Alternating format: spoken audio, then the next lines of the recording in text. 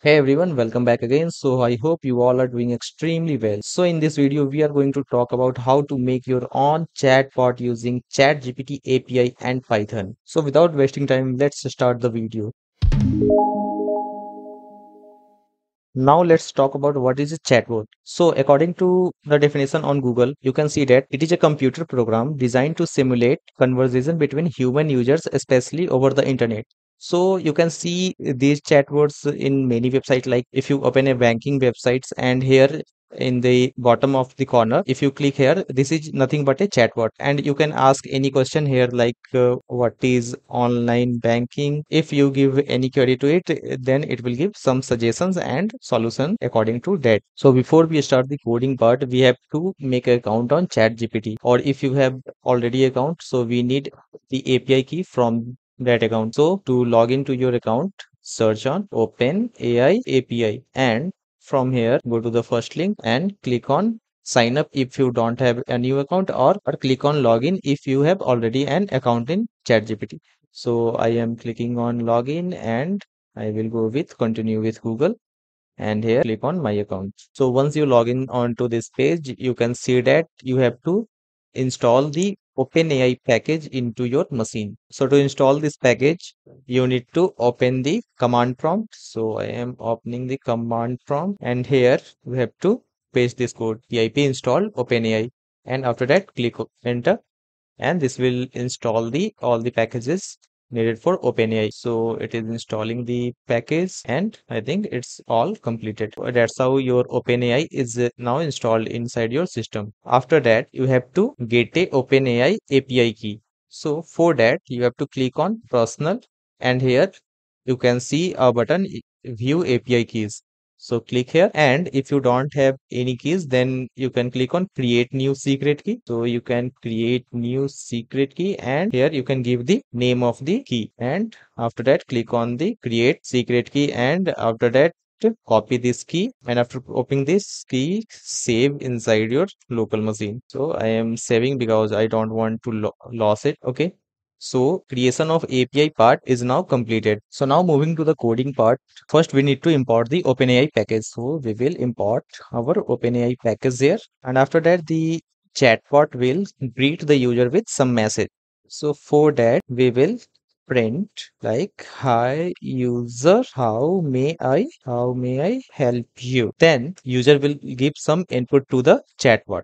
So for that, here I am taking as user input a variable. So user input is a variable, and inside that user will give some input. So this will be given by the user, and this message is being printed by the chatbot. So here chatbot is saying, hi user, how may I help you? And here user is giving some input to the chatbot. Okay, and after that, chatbot will print a response on the basis of user input. So I am capturing the response inside response variable, and for that I am using a function get response. So get response is nothing but a function which is taking argument as user input, and it will return some string. So I am going to now define our get response function. So here def get response. So to define any function, you have to write def then get response, and here there will be some input. Here I am simply returning a string, returning good to see you. Okay, so I'm writing anything that's coming into my mind, and now after that I will print the response. It will be good to keep these code inside the main part. So here we will define our main function if underscore underscore name is equal to underscore underscore main underscore underscore, and after that a colon, and all these parts inside that main function. So inside our main function, chatbot is first greeting the user, hi user, how may I help you? Then user is giving input, and based on that user input or response is being generated by the def get response function. So if we run these part of code, so to run this code, you have to write Python. So I am going to first clear my screen, CLS, and to run this code, you have to write Python chatbot dot py. Okay, so if you run this code, and here you can see that chatbot is Greeting, hi user, how may I help you? And now it's time for user to give some input to the chatbot. So I am giving some input like what is 2 plus 2?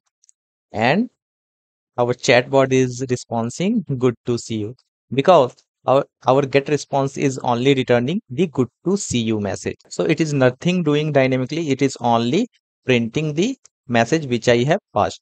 So to do the dynamic things, that means if we want to, so to get response actually like chat gpt, you have to implement the code of ChatGPT.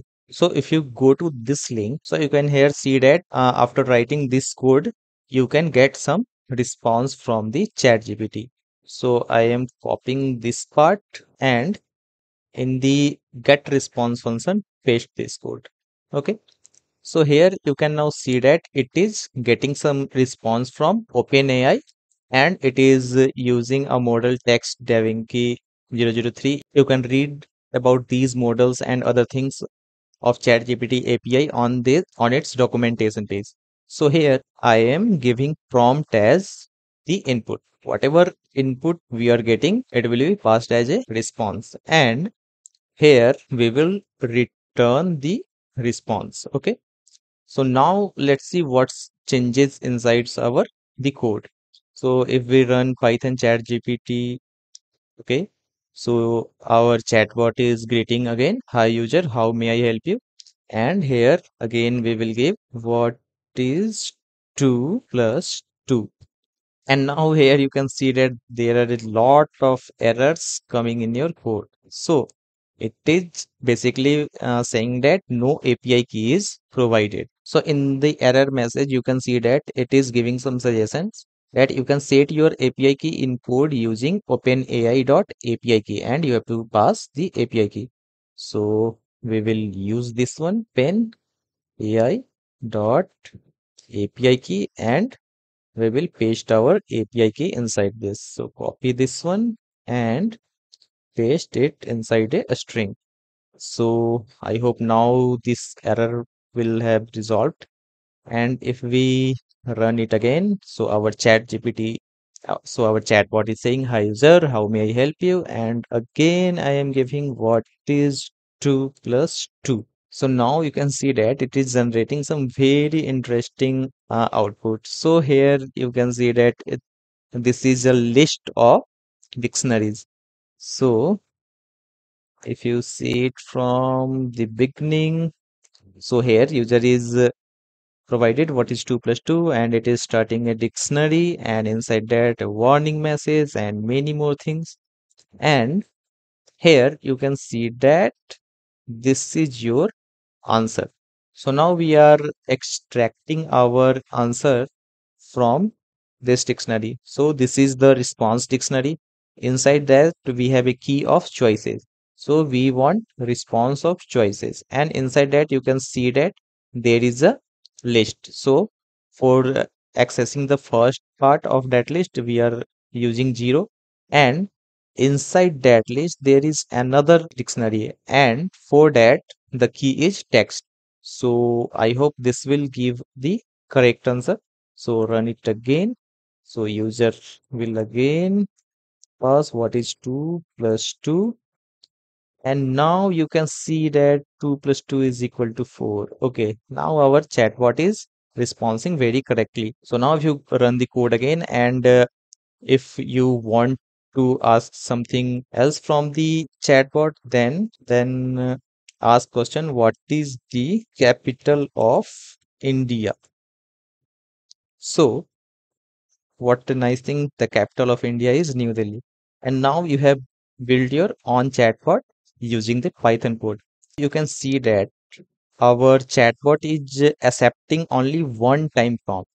So we are giving some prompt to the chatbot like what is the capital of India, what is 2 plus 2, and it is giving answer and after that it gets exit. So if you want to chat with the chatbot infinite time, so you have to use the while loop. So we will we will pass these codes inside the while loop and here we will check if user dot input is equal to exit. That means if a user pass the exit keyword, then it will be out of the loop and our program will end. Okay. But if the user input is not exit, it will give it will print some response based on the user input. So now let's run our program again. So Python chatbot.py, and here user will give some input. So now I want what is your name. So I am asking some interesting question. So here the chatbot is giving answer. My name is Tony. Now let's give some another input to the chatbot. Who is Tony? We want to ask some funny question from the chatbot. Tony is a popular name. The name is derived from Latin. So it is giving some random answer based on the text-davinci model which we are using inside this code. So now ask another question. What is 10 into 10? So it is giving 10 into 10 is 100. So our chatbot is responding very correctly. Now ask another question. What is Python? So Python is a high-level interpreted general purpose programming language. So our chatbot is responding very correctly to the near point. And now if we want to exit from the code, we have to type exit. And now you can see that our program gets ended. So if you want to see these types of video in upcoming days, so please like the video and subscribe to the channel and share it with others so that others can also get benefit from this. So for the next time, take care and bye bye.